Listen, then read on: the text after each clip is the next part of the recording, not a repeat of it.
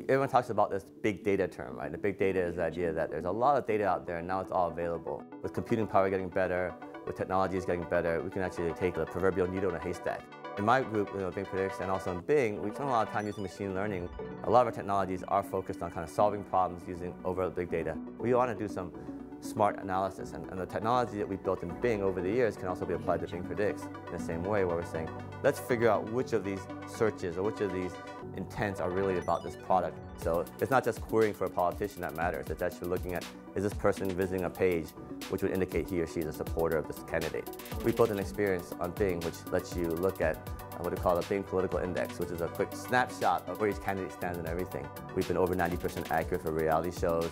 We've been in the 90s for the midterm elections in 2014. And most recently for the Grammys, we were 20 for 22.